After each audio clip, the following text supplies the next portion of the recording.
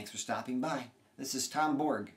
I have another idea that can help make your employees more successful and make your company more profitable. We need to look at the example of the koi fish. That's K-O-I. It's a form of a carp. If you take the fish after it's hatched and put it into a small fish bowl, it will grow to about 1 to 2 inches. Put it in a small pond, it can grow as much as 6 to 10 inches. In a large pond, it will grow as large as a foot or more, but if you put it into a lake, it will grow as large as 3 feet. Here's my point. When it comes to growing your employees, give them the opportunity to develop their skill sets. Give them a chance to develop their abilities to contribute to your company. Invest in them.